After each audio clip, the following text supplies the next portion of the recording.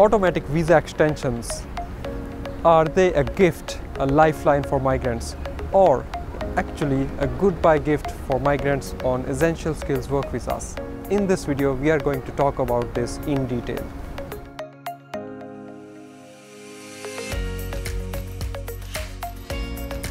On 20th of December 2020, Immigration Minister Kris Faafoi announced an automatic extension for migrants who are on any employer-assisted visas.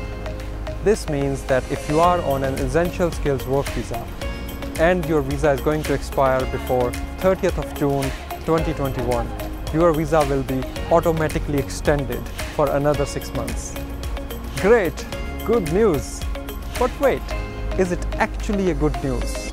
We are going to talk about 3 reasons why this news is actually not as good as it sounds. Number 1. Kiwis returning home.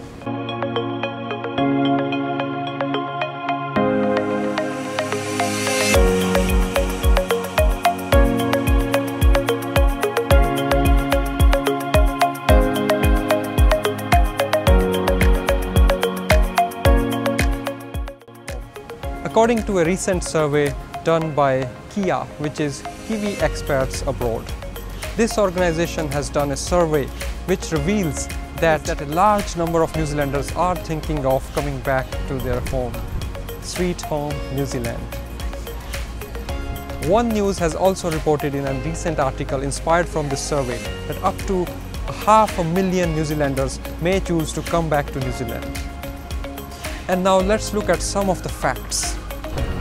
As per government, there are around 83,000 migrants who are on employer-assisted work visas and who will be affected by these visa extensions. Now let's look at the global numbers. If there are going to be 500,000 New Zealanders returning home, will that have an impact on the local labour market of New Zealand? Will these New Zealanders replace some or most of these jobs which currently migrants are filling? After all, government is very clear. Temporary visas are only meeting a temporary need of the country. There is no amnesty, there is no clear pathway which government has announced for anybody who's on a temporary work visa. If they do not have a job, they must leave New Zealand and go back to their own homes. How sad would it be for somebody who has a dream to make New Zealand their new home and they are desperate to retain their jobs. While they are desperate, their employers have an additional obligation to recruit or train a suitable New Zealander for their position. Number 2, these extensions are aimed at helping New Zealand employers and not the migrants.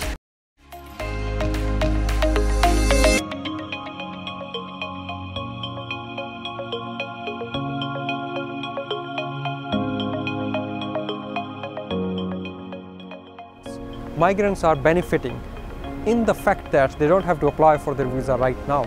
But should they be considering this extension, or should they be actually applying for their visa right now at this moment when they can under the current rules? Now, in the new policy, the process is going to be quite different from what it is now. The process is going to be employer-led.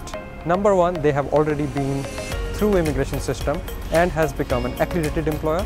Number 2, if the job has passed the job gate, which means the job will be determined by Immigration New Zealand and by work and income, which will decide whether this job can be offered to a migrant or not. For this purpose, Work and Income has already launched 2 lists, Labour Undersupply List and Labour Oversupply List. And right now, even in the current policy, these lists are playing an important role. And this means that if you are considering to apply for your visa after utilizing this extension, things may not be same the way they are right now. Number 3, Immigration New Zealand has also announced that from mid-2021, they are going to update their version of median wage for visa applications, which is currently $25.50 per hour. It is going to be raised to $27 per hour. So now, if you are considering to apply for a visa, and if you are getting paid $25.50 per hour now, if you utilize this extension, you may not be able to apply for a visa under the new policy the details for which are not yet announced. Now the question is, should you use this extension or apply for your work visa right now? My answer to this question is, if you are getting paid $25.50 per hour right now, apply for your visa immediately. If you apply for your visa right now, chances are that you may get a 3-year work visa. This will give sufficient time to you and your employer to plan for your further immigration journey. However, if your salary is less than $25.50 per hour and your employer is not in a position to offer higher salary, and there could be many factors for that. It may be that the occupation you are employed in, the market rate is not as high. Now, an employer cannot just offer you a higher salary because they want to retain you, whereas the market rate is a lot lower. What are your options? My advice is to plan now, to act now. If you need to upskill, if you need to retrain, if you need to start studying again, or perhaps go back to your home country, what are your options? What is your career pathway going to look like? This is the time to plan. If you need your personalized career plan, make sure that you meet one of our immigration advisors or a career mentor and make a plan which will work and deliver results for you.